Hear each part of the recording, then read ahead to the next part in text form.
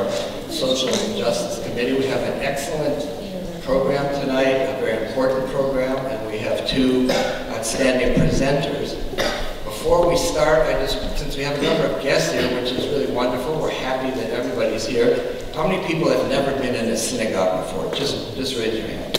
Never been. Everybody could pass the test, okay? And I was going to give a verbal tour, but so if you know, that's great. We're going to start tonight. I want to first introduce our guests, do a little introduction. Then they're each going to do part of their program, and then we'll have plenty of time for questions and answers. Our first guest is filmmaker, journalist, radio host James Farr.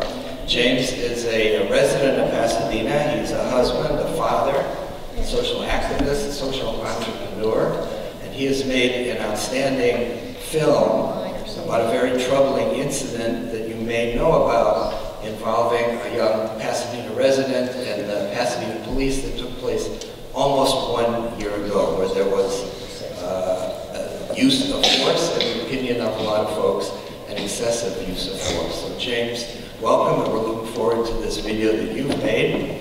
Our second guest is a friend and a colleague, Skip Hickambottom.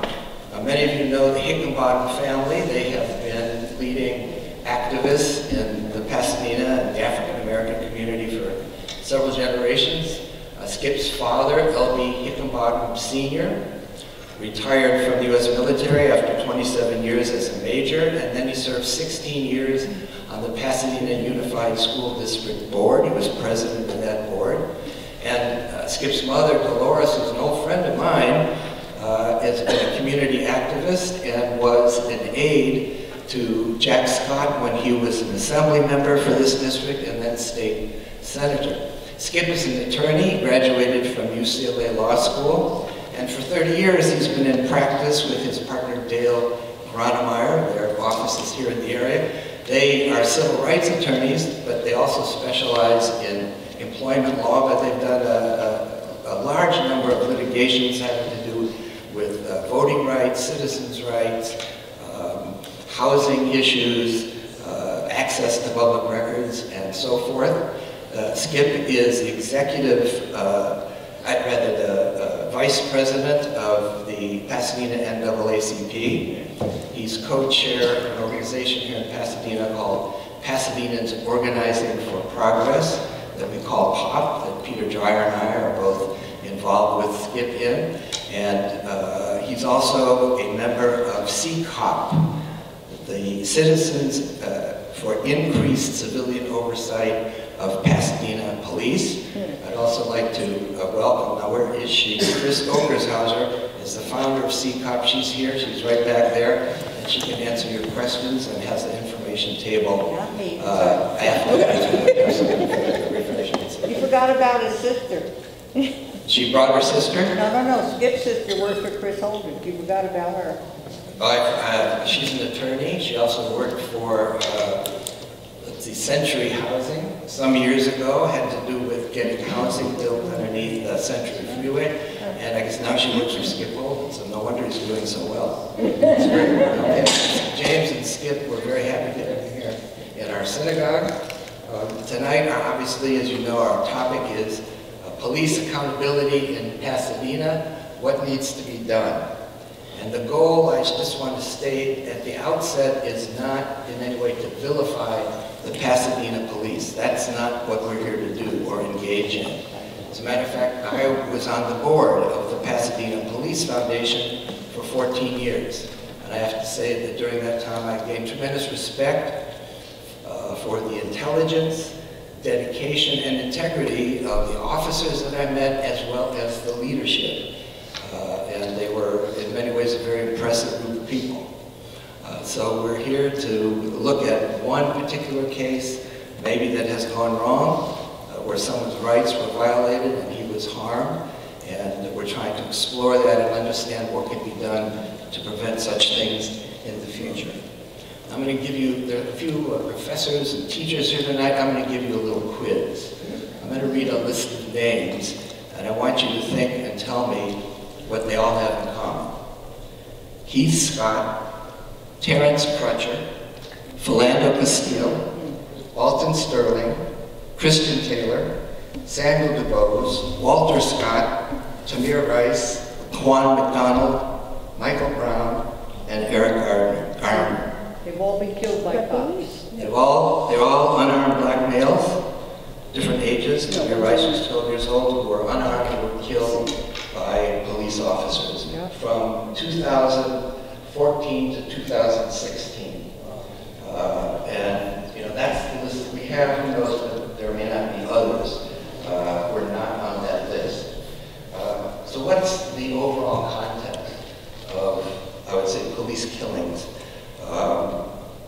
in the United States? According to the Washington Post, just under 1,000 Americans or people in the United States are shot and killed by police every year. And that's from 2015 through 2017. And now in 2018, we're on track. There are approximately 842 people that have been killed this year by police. And that's people of all backgrounds, all races, all ages, etc. What's interesting is that of the people who have been killed over this period in 2018, 22% are blacks, but the black population in the US is 13%. So what does that tell us? And in this year alone, 13 unarmed black males have been killed. And you may have also read or heard about what happened in Chicago this past weekend when the security guard outside of a bar in a suburb confronted a gunman who came into the bar, was shooting. A security guard ran after him into the parking lot. He subdued him. The 26-year-old security guard pulled his own gun and held it on the guy's head until the police came. And then the police came and shot and killed the security guard. And the question is, would they have shot and killed him if he were white? Or did he pay a higher price because he was black? And he was doing his job and was doing it heroically. Now, so the question might be, when we look at these statistics, is there an epidemic going on of racial profiling, of beatings, of violence, and killings against black people? Is it an epidemic? And are we in the midst of an epidemic and an upsurge today? It's interesting that in 2008, 10 years ago, the ACLU of Southern California did a study. And what they concluded was the following. Blacks and Hispanics are, quote, overstocked, over-frisked, over-searched, over-arrested. Black pedestrians and drivers have a 3,400 times greater chance to be stopped by LAPD 10 years ago than whites. 3,400 times. And Latinos have a 360 time greater chance of being stopped. So the question is, what's going on? Is it an epidemic? Now, Peter Dreyer, who's written about this quite a bit, said in an article that appeared in the American Prospect magazine in July of 2016, he made the following conclusion. Because more incidents of police abuse are now being captured on camera, white Americans are waking up to how different black lives are. I think Peter said it well. So that's exactly what we're dealing with tonight.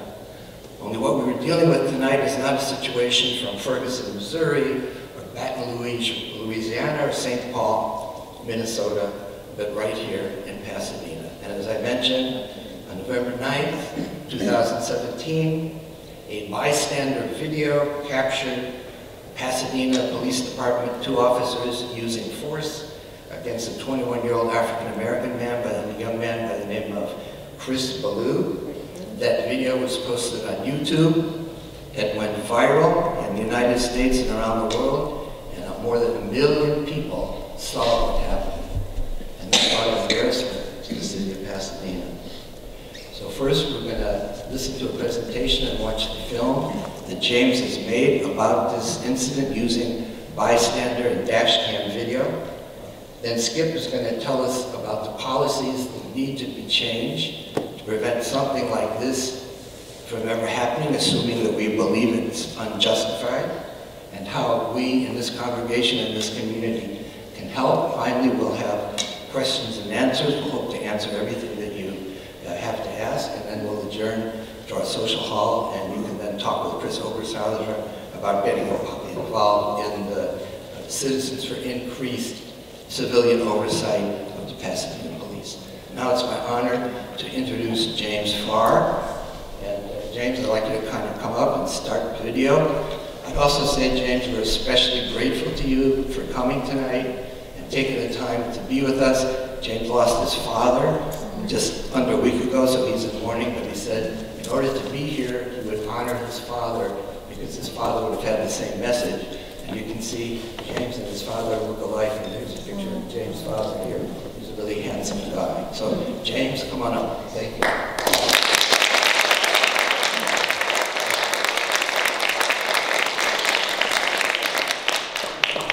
Good evening, everybody. Can you guys all hear me well? Yeah. Okay. I'd like for us to just pause for just a second. And I'd like to honor the memory of my father. I'd like to, the Honorable Reverend Dr. Lloyd Farr. I'd like for us all to remember those who lost their lives in Pittsburgh just a few weeks ago while in the house of worship. But I'd also like you guys to remember those victims in South Carolina who also were in church worshiping, and their lives were snuffed out because of AIDS. So if we can just pause for just a second.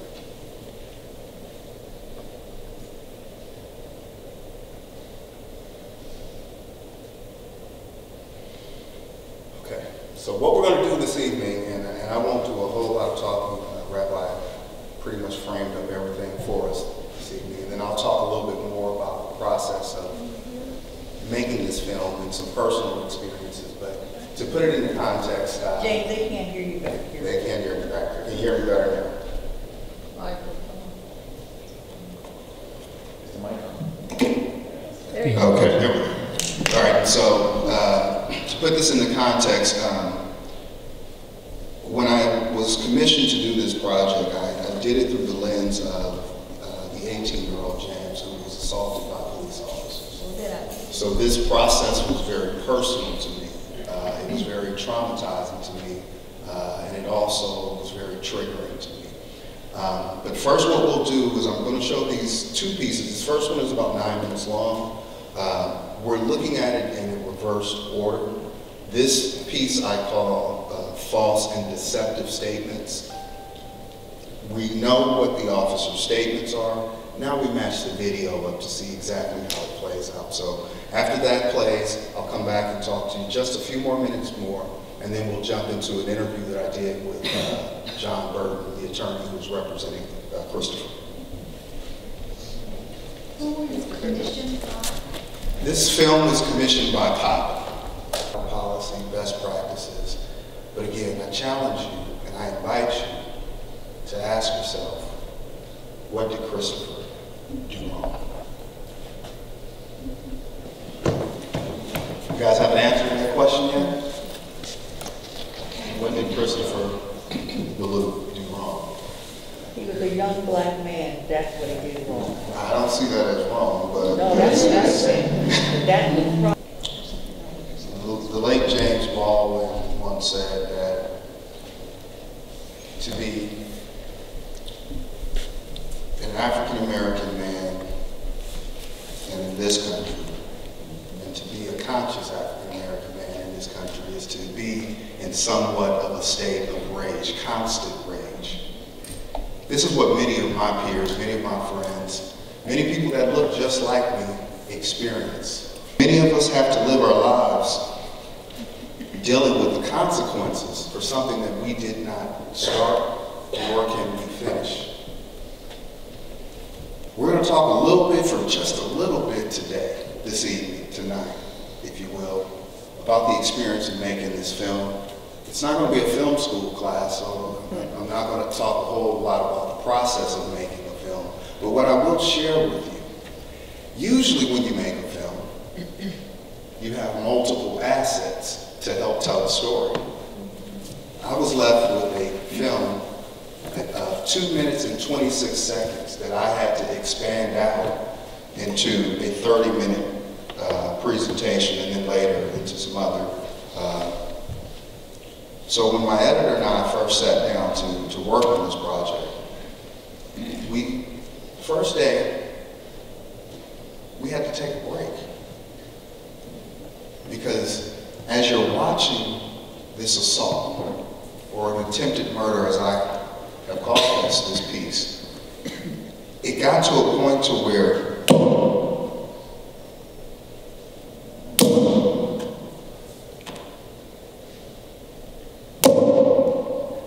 I know the cadence of how bad they whipped Chris's ass.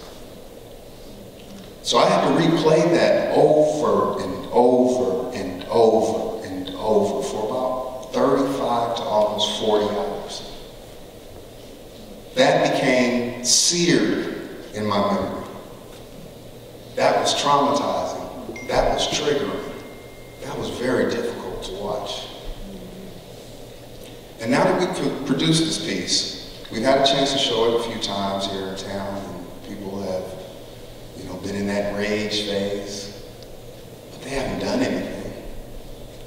None of you have done anything. So I'm going to invite you to do something. When we get into our discussion, I'm going to update you on some things that are happening with his case that have not been made public yet. What I will tell you, it is business as usual down on Garfield. And the value of a life of an African-American young man seems to have little value. Rabbi read off a list of names. And they all share one thing in common, which you guys knew. They're dead. They're no longer with us. Chris has the unfortunate pleasure, if you will, of living with the trauma that the same two officers who nearly took his life also saved his life. Sit with that for a minute.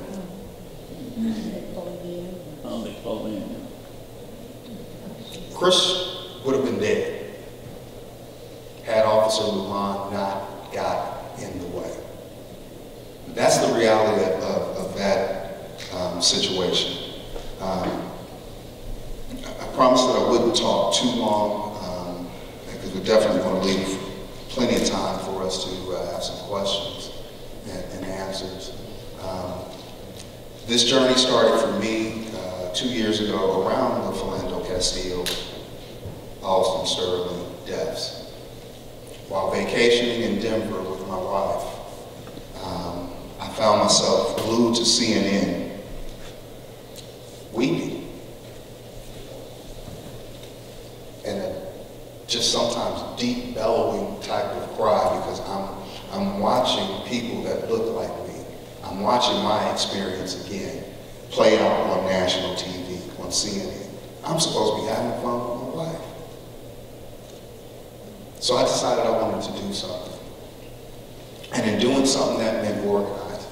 And in organizing, that meant making mistakes. And in making mistakes, I learned how to do things a little bit differently.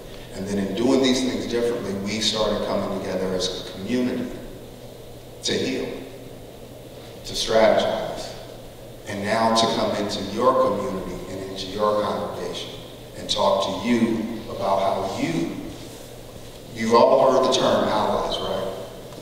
I need co-conspirators. I need y'all to have some skin in the game. Have something to lose. You can't lead and tell us how to feel, but you can certainly empathize with what we're experiencing. This process of what I do as a journalist, as a filmmaker, as a content creator, it is free press, but press is not free.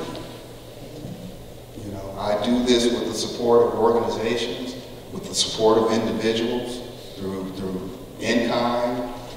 They support in many other ways. And I invite you guys to find an organization that you can support. If it's POP, if it's CCOP, if it's NAACP, if it's the Conversation Live, we welcome it. Because independent journalism is dying.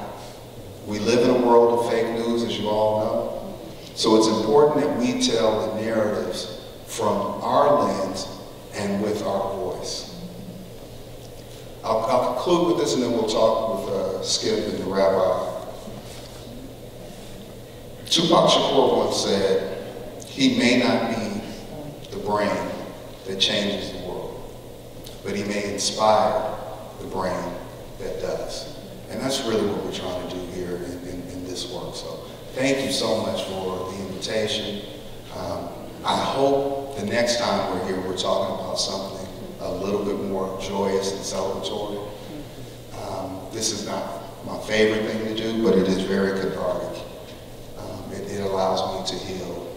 And so I'll turn it over to the rabbi and Skip.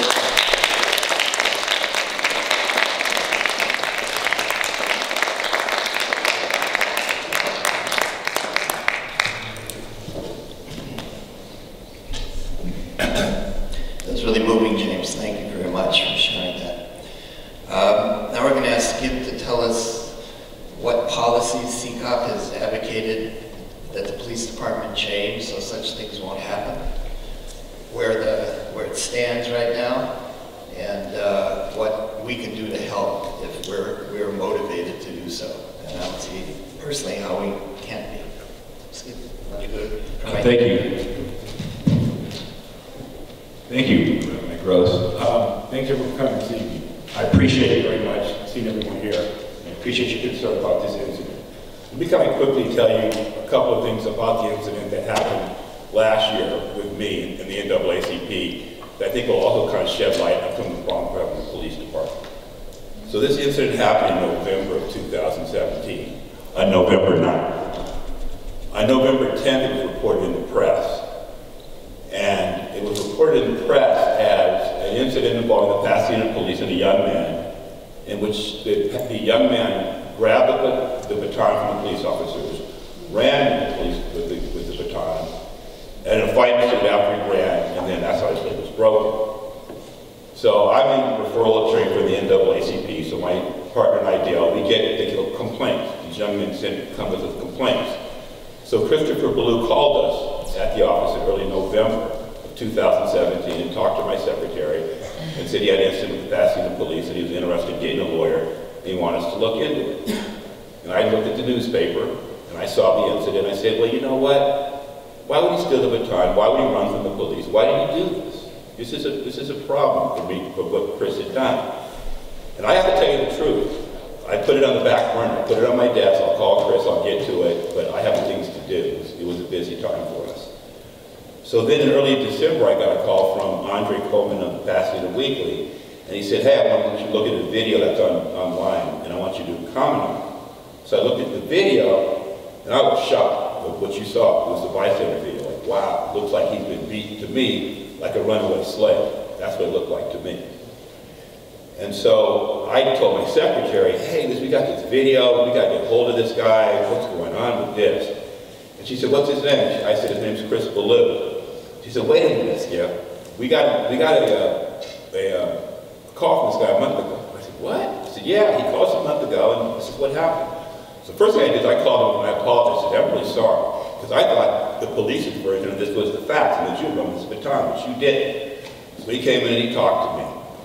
And he explained to me the situation. And I said from the start, first of all, let me tell you something, make one person you read. I go, he's from Pasadena. He's not from Pasadena. He was in Pasadena. The police had no reason to be in Pasadena, pulling them from Pasadena. He doesn't have a criminal record. He's not a part of a gang. He wasn't involved in criminal activity that night. He had tinted windows, and he had no front license plate. He was profiled as perhaps a person that they should pull over because they didn't like the way his car looked or whatever. So that's what happened. But it was obvious that he was a good kid from a good background. So we referred him to John Burton, and John Burton agreed to take the case. And that was good to us. The second thing that troubled me was we thought it would be a good idea to take these officers off the street pending the investigation of this incident. It seemed clear to us that there was a problem with what Officer Esparza and Lujan did that evening. But they were still on the street of patrol. There's part of what's called the gang suppression unit. About a dozen officers who literally go around town looking for trouble in order to keep us safe. So they do a good thing, but that day they didn't do it very well. So then, fast forward, but they didn't take him off the street. We asked Police Sanchez, he made a decision to keep him on the street, keep him on patrol.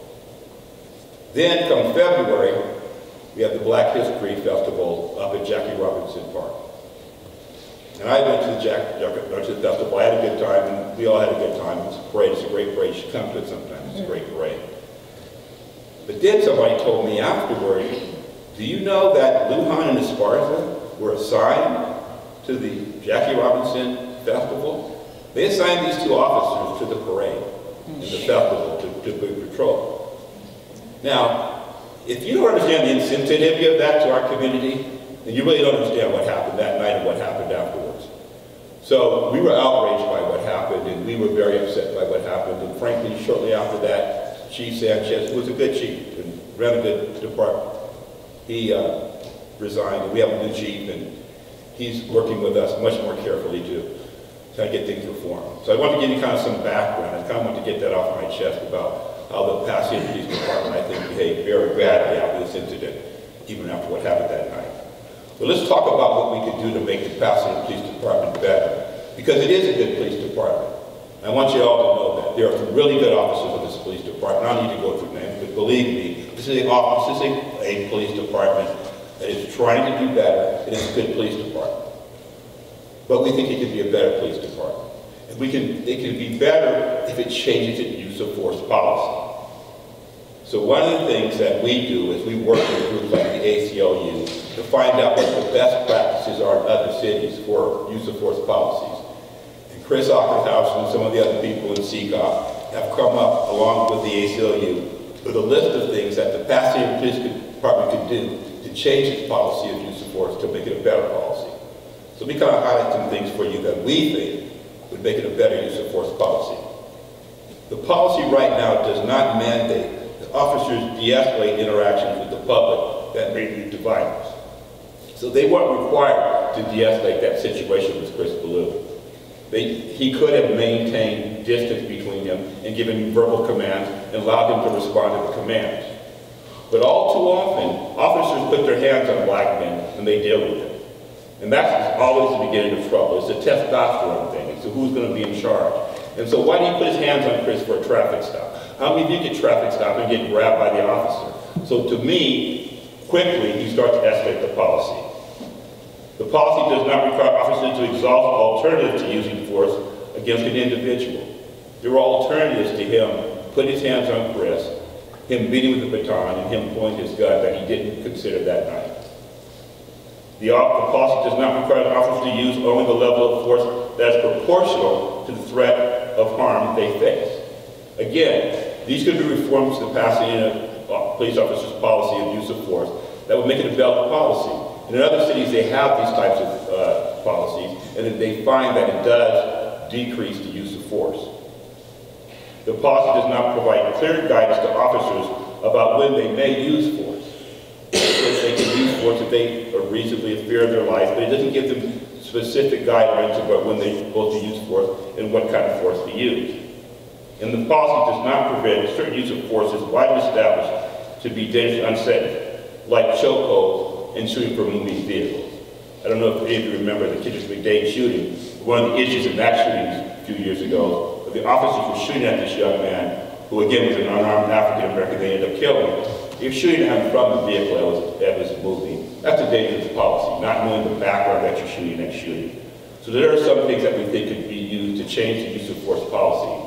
We've offered this to the Pasadena Police Department. They are, to their credit, doing a review of their use of force policy.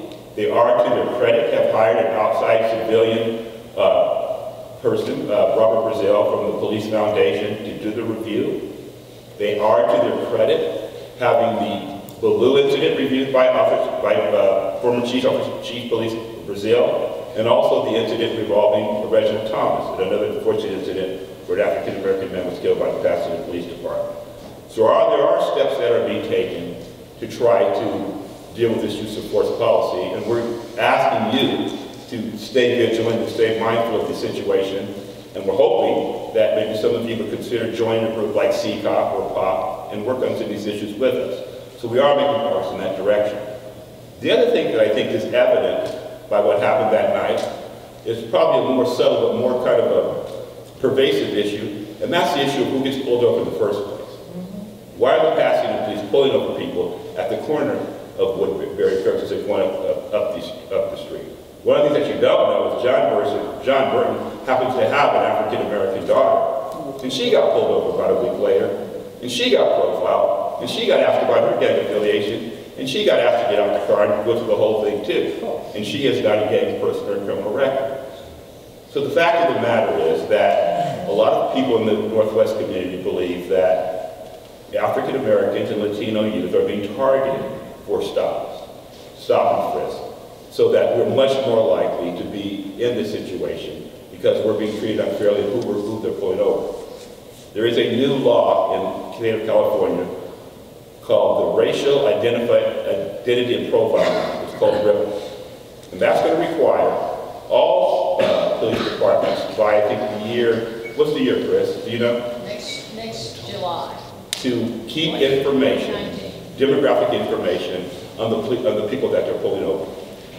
So eventually, we'll start to collect data statewide for police departments about whether or not racial profiling is a perception problem, as the city manager would tell us, or it's a reality problem, as we believe. Pasadena, to its credit, has agreed to do an early implementation of RIPPLE. So, because we're a smaller department, we don't have to do it for a few years now. But we've agreed to start doing that next year. So sometime next year, we'll get a pilot program in Pasadena, and we'll start collecting data and information about who's getting pulled over and why. I've heard a lot of troubling information. I've heard 90% of the people who get arrested in Pasadena for marijuana are Latinos and African American.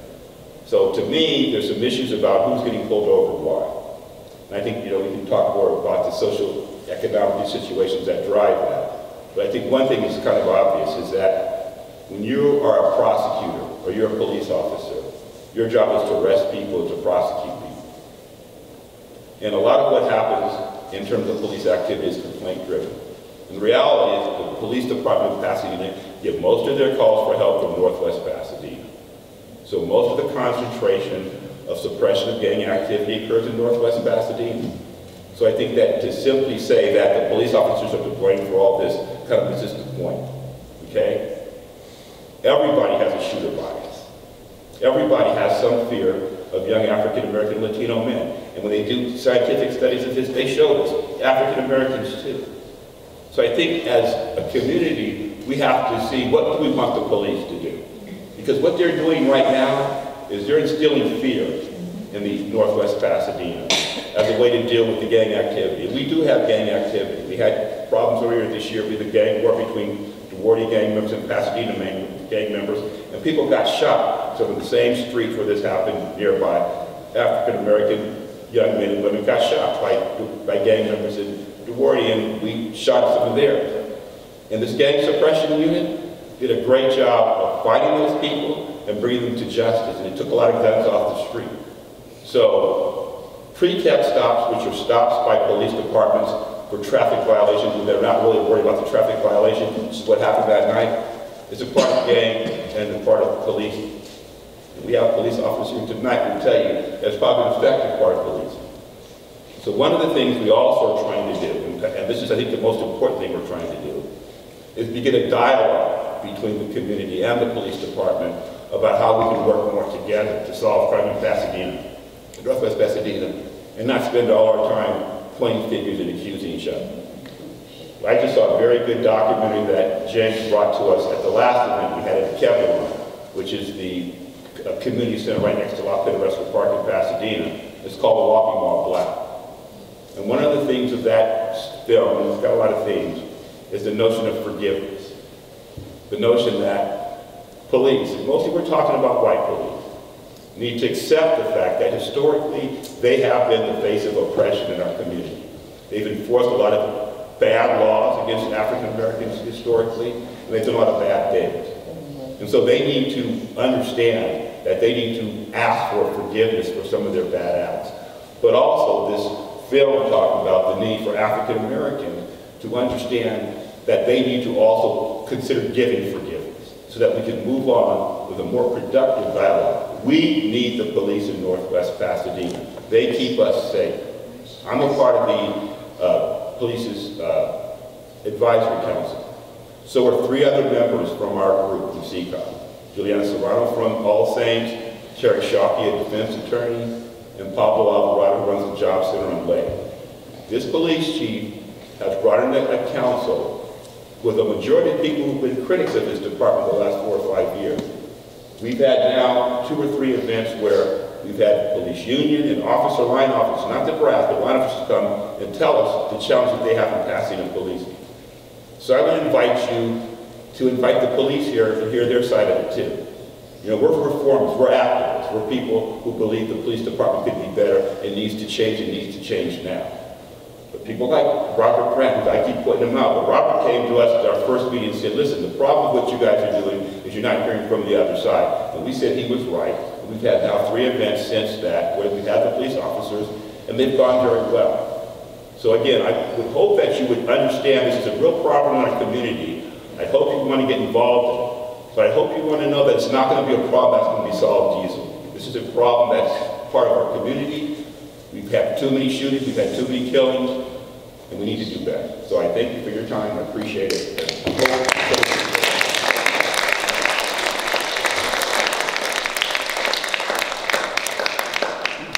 Thank you, Skip. If I could give a plug for POP, the organization that Skip and I are part of, as well as Peter, those conversations with the police and some of the young black leaders in the community have been sponsored and helped along by POP. This is a good time for questions. So does anyone have a question or a comment or something they'd like to hear from? Yeah, that's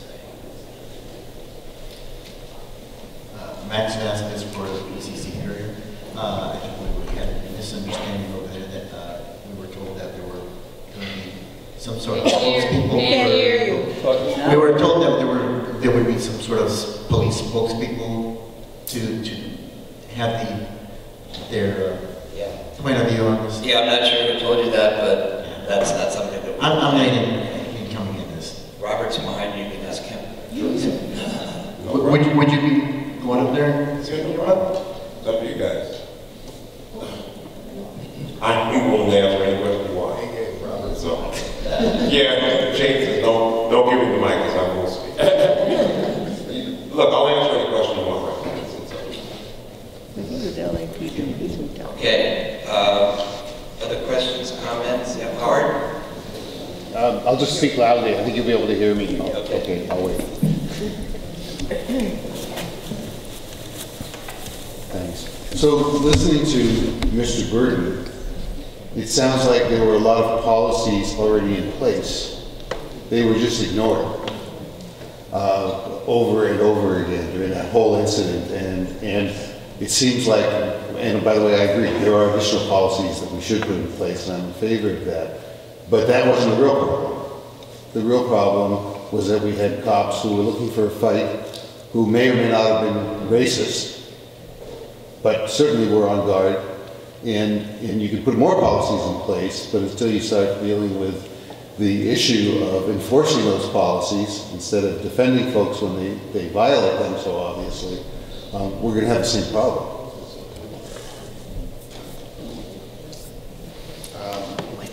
What I would say to that, I mean, the obvious is that they were out of, and it's not jurisdiction because officers can effect arrests anywhere in the state of California. But essentially what they were doing was fishing. They were hunting. They were looking for something or someone. It's not a policy issue. It's a constitutional issue. There's too much latitude that officers have in terms of how they're able to use force. And so you may not know that Pasadena Police Department, like many departments, they don't even write their own policies. There's a company that literally like a drop-down menu, and you want this, and you want that, and you want that, and they spit out a report to you, and that's how the policies are written. What needs to happen has to happen in Sacramento. That is where the biggest impact, we have to affect the legislation. What each and every one of you in here can do tomorrow, tonight, is email the city manager, is email the mayor, and ask them, why hasn't this investigation been concluded?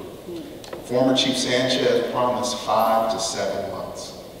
Interim Chief Perez says he'd like to see it done sooner. It's been a year. That was my point, by the way, is that you gotta enforce the stuff that's out there. You should also know of the conflict of interest between the city attorney, who is representing both the officers and investigating the officers. How is that okay?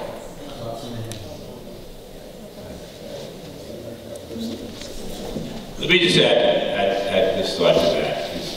I've worked with John before, and of course I come from that side of the table, so to speak. But John often points out to me that it's not really a training problem, usually, that he runs into with bad officers. It's they just don't follow their training. So they were told, this is things that they're told not to do, but they do it anyway. One of the other things that troubled me is Officer Esparza, the officer with the baton, was on probation. He's from Bakersfield. And he was not limited. Once I think when you get your off probation, and it's a police officer's Bill of Rights, so there's a pretty good Bill of Rights for police officers. It requires them to be judged by other police officers in a process, which is frankly not open to the public for them to be disciplined. So if there is discipline, frankly, you're not going to know about it unless, of course, he's not working there and the press finds out and lets you know. But Officer Esparza wasn't under that yet because he was on probation. So he could have been terminated when they saw that tape, which they probably saw in the middle of November. They chose not to do it. So I think one of the things that you have to ask them, have they already decided that this was in policy? Have they already made a decision before they did this investigation that they're going to find a way to make this a within policy situation and limit their risk of liability? John Burton is a lawyer. He sues for money. He gets multi-million-dollar decisions and judgments. And risk management is a part of what the city does. And so what our belief is, the reason they run out the clock on these investigations is they wait until they settle the lawsuit before they admit that the officers did wrong. And I can understand there's always a tension between getting the city to limit its liability and getting to the truth. But that's where I think the conflict for the city's attorney's office comes in. Because if they're sitting in the administrative hearing and supposed to be giving the officers discipline as part of that process, why are they saying in court to pay the same officers? It just doesn't make any sense to us. So those are things that we're concerned about, which we think that we need to start looking at. And I think at the heart of this, for CCOP, it's about the increased civilian oversight of the Pasadena Police Department. Other police departments operate with independent civilian oversight, independent police officers, people who are trained professionals, oftentimes retired officers, but it will take a second look. In the Kendrick McDade shooting, there is a report by the OIR, the Office of Independent Review. I go online and look at it. It's a much different conclusion about what happened that night with the Pasadena Police Department sitting. Reginald Thomas was a young man who was as an incident with the Pasadena Police and he ended up dead. Eventually, we will find out what happened to those officers. But there's an independent report on that we were promised that we're waiting on. They settled that case months ago. So bottling these reports up and waiting until the public dies down a year or a year and a half later, or 2 years later in the McDade case. We had to sue to get the report in the McDade case. It's part of the problem. If you're open and transparent, you should release body camera videos of critical incidents right away. We're moving towards that. But you shouldn't wait 2 years for us to hear that maybe this was not in policy. So we think that some of these reforms that we've been pushing for would help us get to the point we need to get to. Go ahead. Yes, Christy, okay, go ahead, and then behind you we have Chris Nelson. No? You're just raising your hand. Okay, go ahead, sir. Yeah, a few months ago I had a discussion with a Pasadena cop about this video and I saw. And so the first thing I told him was that they were out of policy driving into Pasadena. And immediately he said, well, it's out of policy, but it's not illegal. So, and at that point, the whole conversation kind of broke down, and he just wanted to tell me about this